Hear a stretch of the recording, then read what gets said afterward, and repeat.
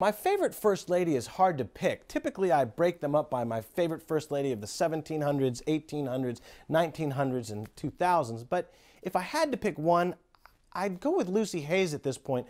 Lucy Hayes, if we look at her pictures from when she was very, very young to the last known picture we have of her sitting on her front porch at Spiegel Grove in Rutherford's hat, big brim hat, feeding pigeons off the front porch, she doesn't change. Her hair's the same. Her clothes are similar. She's comfortable in her own skin. This is very, very difficult for anyone to do in politics. Washington has certain expectations. Washington will criticize you if you don't meet those expectations. And Lucy got a little bit of that criticism. She was called a country bumpkin a little bit, being from the wilderness of Ohio, being sort of this untamed woman from the western side of the country. But she was a woman that was comfortable in her own skin and unchanged by the pressures of Washington. She does this going into Washington. She stays that way coming out of Washington.